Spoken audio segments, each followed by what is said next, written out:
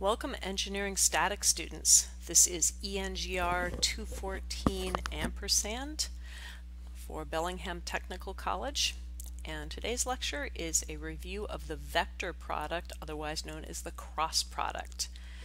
So this one is important because it's what is used literally in the definition of moment or torque. So force acting at a distance from an axis or a point of rotation is literally defined in terms of this cross product. So it's very important that we understand the definition of the cross product and how it works geometrically the same way we did the dot product, because that'll give us insight in how to calculate moments or torques, which is the same thing, from forces that are in different positions on our rigid bodies. Okay, the cross product is also known as the vector product because by definition it produces a vector. So remember, the dot product produced a scalar, just a number. The vector product produces a vector, hence its name. So if we're going to multiply with the cross product vectors a and b to give a vector c, we would define that product c as a cross b, and it's going to have a geometrical definition of the magnitude of vector a times the magnitude of vector b times the sine of the angle between. So this is looking very similar to the dot product, except instead of the cosine we have the sine of the angle between a and b. Okay, pretty easy so far.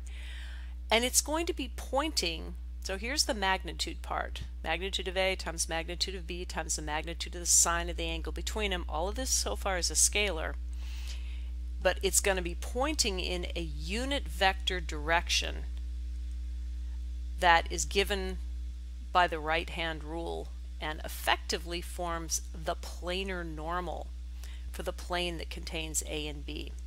So if you remember the right-hand rule, you would, if you're going to cross A into B, you'd point your fingers in the direction of A, the fingers of your right hand in the direction of vector A, and you would curl them around in towards the direction of vector B, and your thumb is going to be pointing in the direction of the cross product resultant, which is going to be C in this case.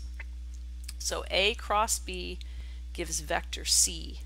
So you can see A and B are kind of defining this plane, and C is sticking right up out of it, and here's the little perpendicular indicating that it's a planar normal. Lots of sketches of that you can find published as well. Okay, so the result, the cross product of two vectors is always perpendicular to both of the vectors that formed it. So if you want to get something that's perpendicular, just cross something into it, and the product will definitely be perpendicular one way or the other.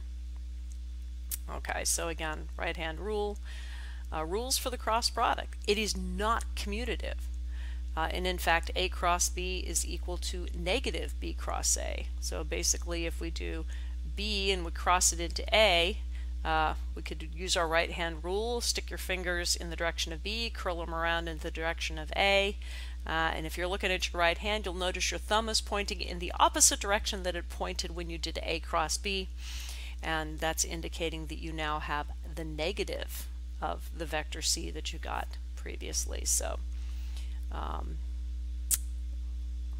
basically B cross A is negative A cross B and the like. On the good side though, just like the dot product, the cross product is distributive over addition. So we can add two vectors and then cross another one into that sum, or we can cross one vector into the other and add the cross product of that second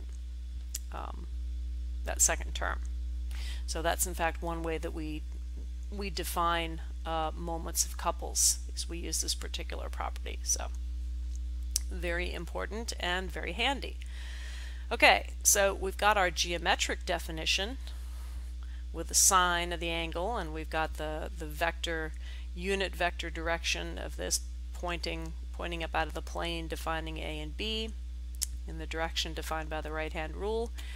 Let's go through the algebraic calculation, because there's going to be times when our vectors A and B are in 3D. and it's not going to be practical to find that sine of the angle between. So this is a long method. There are matrix methods that you can use, getting the determinant of a couple of matrices that end up literally being the same thing. I found that the FOIL method, just like we used for the dot product, is kind of bomb-proof, provided that you keep the signs of your unit vector cross products consistent and in the appropriate direction. And so this requires using your right hand, doing the right hand rule quite a bit. You can look up in some good vector algebra texts the other variations for calculating the cross product algebraically. They all give you the same thing because they are all effectively equivalent. But I'll just step through this one because, like I said, this works for me, and it's based on the geometric definition plus basic algebra. So I call this the FOIL method for the cross product.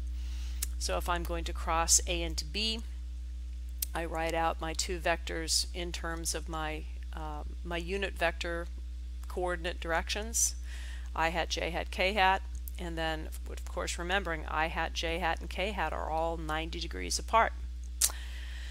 So I would start by multiplying a sub x in the I hat direction times b sub x in the I hat direction.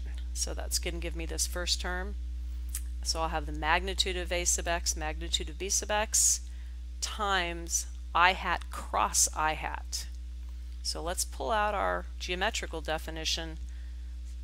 I hat times I hat, the two magnitudes are 1, and this time I'm looking at the sine of the angle between. Well, I hat and I hat are parallel, so the angle between is 0, and so sine of that angle is 0. So instead of being 1, it's 0 in this case. So this first term is 0. So let's look at our second term. So we're going to have a sub x I hat times b sub y j hat. So I end up multiplying the two scalar magnitudes, and now I'm left with I hat cross j hat. So this is a little mini cross product of two unit vectors that define, in this case, the x-axis and the y-axis.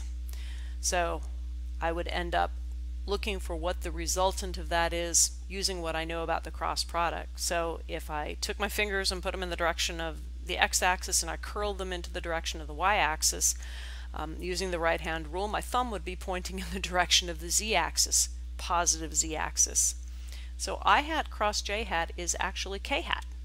So I can substitute that in.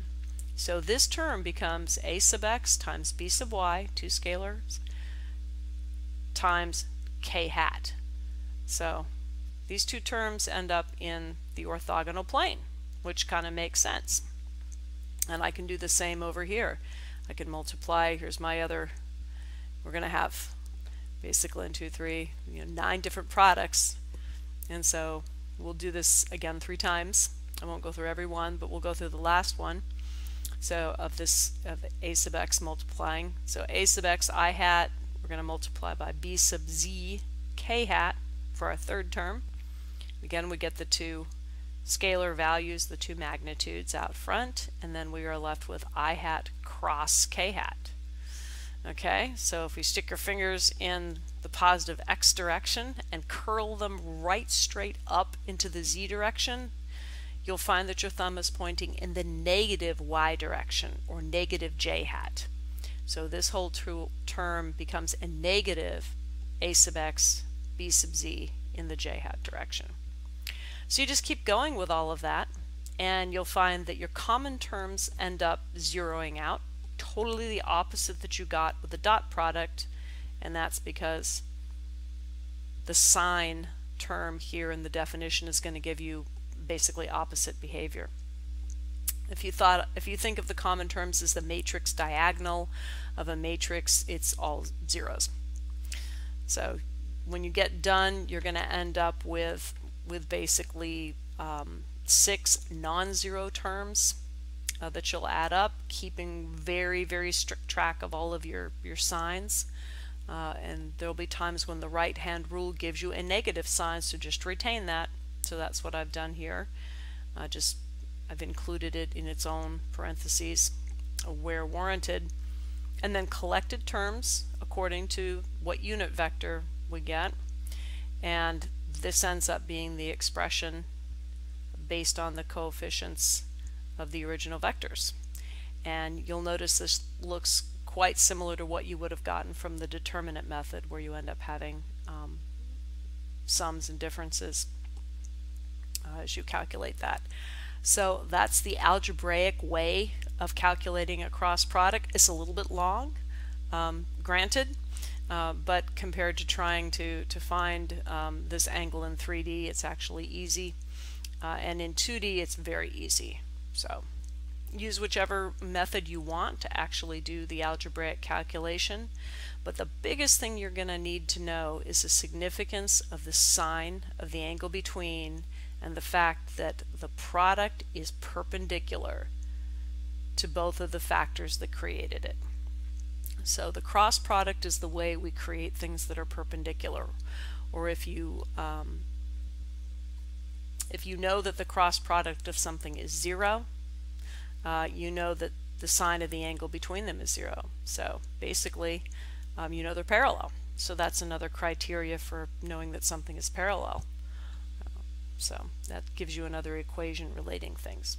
So that was our whirlwind review of the cross product, definition, how to calculate it algebraically, and the significance in terms of perpendicularity and defining a planar normal. So that is it for this lecture.